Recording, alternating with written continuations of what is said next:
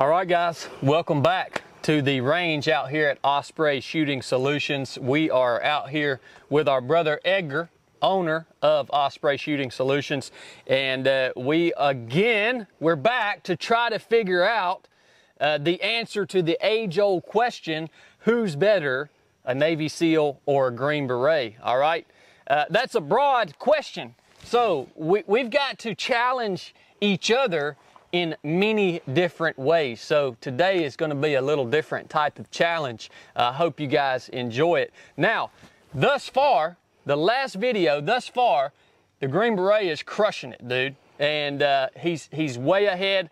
The last video, if you haven't watched it, go back and check it out. Edgar came up with an awesome challenge out here on the range and really just sent it home, man. Awesome job, brother. You know, Edgar, it's interesting. The first time that I came out here to Osprey to shoot one of your competitions, you just had to go there, man. You just had to make the comment and engage me in front of every other competitor and say, "Hey, Chad, has your book came out yet?" You just had to go there, man. So, you know, you can go ahead and just pat yourself on the back for this challenge that is coming up. We weren't even really homies. We just met, and that's still right, I man. had to ask. You had to go there. So you guys know, almost every Navy SEAL personality out there has a book, right? You see very few Green Berets, at least from this most current war that we've been engaged in, that have books out there. I've never understood why that is the case, but the more I think about it, the more I believe it's just that these Green Berets don't know how to write cool stories. They don't know how to tell cool stories about the things they did, and maybe it's because they don't look as cool as we look when we're out doing it, right? So maybe our memory of what we do, because we look so cool, just drives us to write those books, man. You got any input on what's going on with your teammates, man? Well, man, there's a few good books out there, but if you guys know that one of the catchphrases for Special Forces is quiet professionals. Now, that being said, there's a handful of Green Berets running around who ain't very quiet about anything, but and have recently written a book, coincidentally, but I don't know, man. I think Navy SEAL just has a better marketing department or something. You know what I'm saying? Naval Special Warfare Marketing Department. Well, because you know, they all started it with Marcus Luttrell. Yeah. And the Navy actually published that book for him. So now everybody should, if they're not doing it, I'm pretty sure anybody who's writing about actual operations, they got to get that vetted through SOCOM. Yeah. All right, to get it vetted. But the thing I remember is, I'm pretty sure, now correct me if I'm wrong, there was a movie called Act of Valor. Yeah. That started out as a Navy SEAL recruiting video. It did, yeah. And then it became a movie. So, but yeah, with Marcus Luttrell, and it's not so much that they write books, but they turn them into movies like immediately. Oh yeah, yeah. And you don't see many Green Beret now. There's 12 Strong out there, which was, I'm gonna say loosely based on an actual book. And that was serious business. But yeah, they get them vetted, and the Navy does it too. They get vetted through SOCOM and all that. So I like that. Your view on it is that Naval Special Warfare just has a better marketing department. Yeah. My view is that these guys just don't know how to write, and they don't look cool enough when they're out there doing what they're doing, so it doesn't inspire them. Now, the SEAL Creed says, "I do not seek recognition for my work."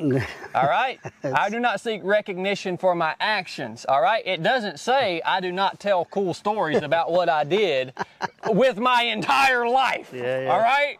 So that's my rebuttal to quiet professional. You know, and that's a big topic, man. Being a quiet professional. You know, I totally get that. I totally get that. When you are engaged, when you're in it, man. When you are active duty, you're doing the job day in and day out. Man, I didn't have social media. I didn't know what Instagram was until just maybe 2 years ago. And what I realized when I got out of the Navy is, well, daggone, this is what I've done my entire life. And if I don't talk, I don't have anything to talk about other than this. Yeah. You know what I'm saying? It's like, so that's where all my cool stories come from.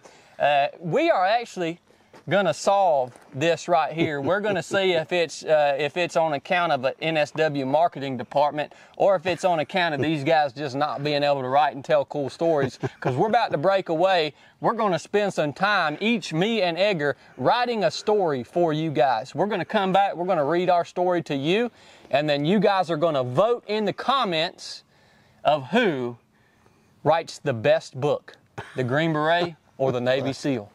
Get ready for this one. All right, guys. 10 minutes goes fast when you're writing.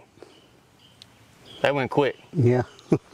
Probably was no time for you guys, but hey, it's time to settle. It's time to settle this, man. Who writes the best book, a Navy SEAL or a Green Beret?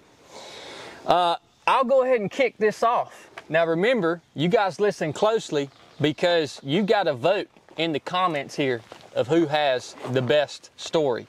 You didn't get to completion, did you? No. I didn't either.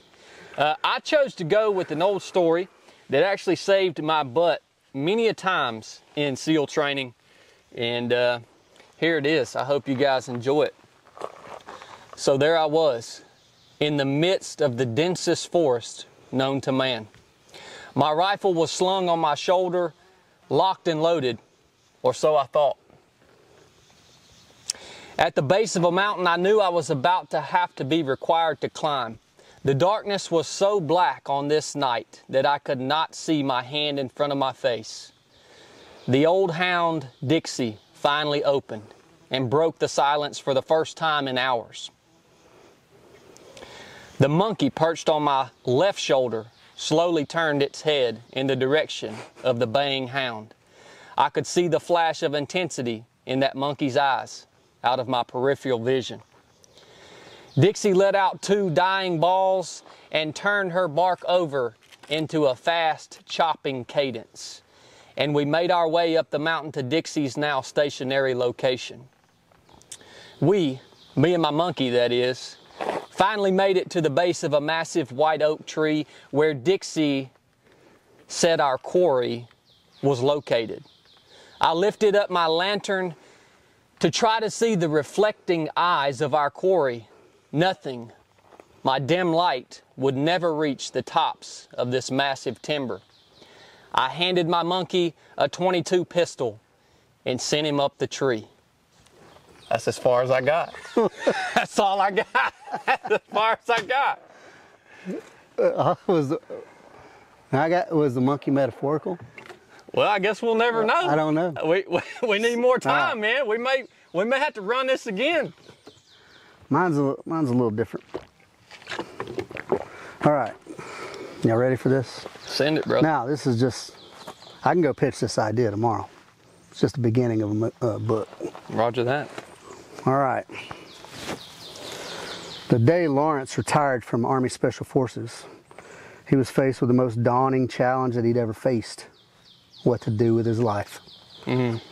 He'd amassed a set of skills over a long career, but at this moment those skills seemed useless. His wife supported him without question. His children were all grown, so how would he make his living? After watching the 80s classic Navy SEALs with Charlie Sheen, he knew what he must do. Lawrence knew that given a chance, he could bring true military authenticity to any movie or story involving the revered pretty boys of special operations, the SEALs. Lawrence set about building his IMDb profile and getting his glamour shots together to present to an action movie executive in Hollywood. Of course, he had to tell a little lie and say he was a SEAL, as Hollywood doesn't know the difference between Green Berets and Navy SEAls. And that was it. Dude, it's gonna be hard to top that one, son. Edgar may have just put this age-old question to rest right here, man. Solid work. Solid work. Well, hey, me and Edgar are both going to be watching the comments of of this video here to see what you guys have to say.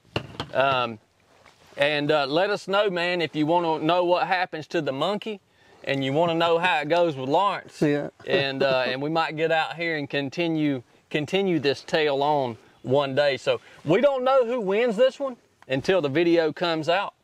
But you guys drop it in the comments. I hope you enjoyed this. We're going to move on to the third stage of our challenge in this next video. I promise you, you ain't going to want to miss it. I got a feeling old No Frills Edgar over there, we're going to work up a sweat, son. Man. You should have wore your Hokas today, man. Oh, man, I should have. So it's going to be on. Thank you guys for tuning in. Enough said.